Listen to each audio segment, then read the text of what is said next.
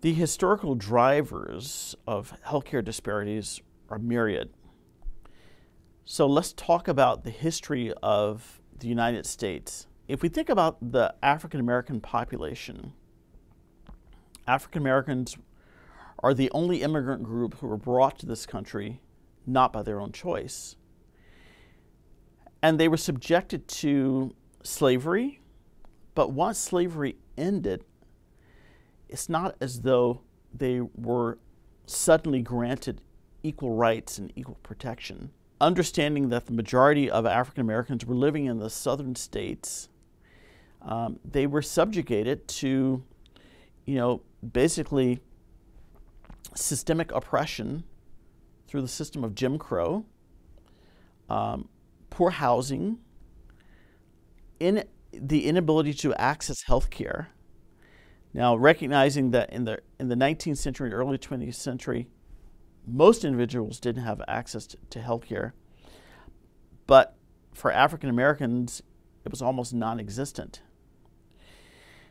Move forward to later in the 20th century, African Americans began to leave the South and move to the cities of the North, hoping for better opportunities. But when they came to the cities of the North, they were subjected to many of the same things that they experienced in the South, but in different forms. So segregation still persisted in housing, poor schools that were poorly funded compared to the schools in other neighborhoods, inability to access jobs. So when you combine poor housing, inability to access jobs, poor education, that leads to significant disparities in wealth. And those generational disparities in wealth are ultimately related to what we see in terms of health outcomes. African Americans and others of racial and ethnic minorities have lower household incomes compared to whites.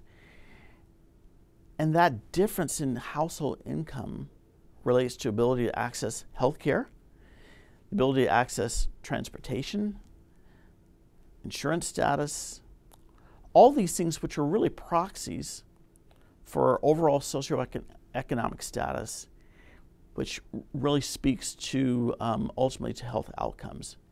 We know that the higher the income, the greater the ability to access health care, and for those reasons, the history of segregation, income inequality, poor schools, bad housing have created a system in which African Americans and others of racial and ethnic minorities still have, in the 21st century, poor health outcomes compared to whites.